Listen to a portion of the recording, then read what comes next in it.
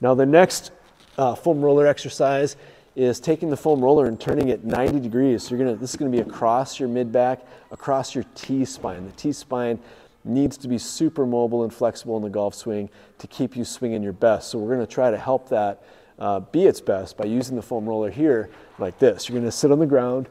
The foam roller is gonna be perpendicular to your back this time, and you're going to start with it between your shoulder blades. Now, what I'm going to do is use my legs to drive myself up on the roller and then back down. And you can change the position of your head to emphasize different parts and different actions of your spine and the muscles. So I'm going to do a few with my head low, and I'm going to do a few with my head high. And because I'm a right-handed golfer, I'm going to kind of get onto that right side and attack that right paraspinal muscle group, because typically the right side of your back, if you're a right-handed golfer, is going to be much tighter. Now, if you're a left-handed golfer, it's going to be the left side that's going to be much tighter than the right. So for you lefties out there, focus on the left side a little bit more than the right, and that'll help.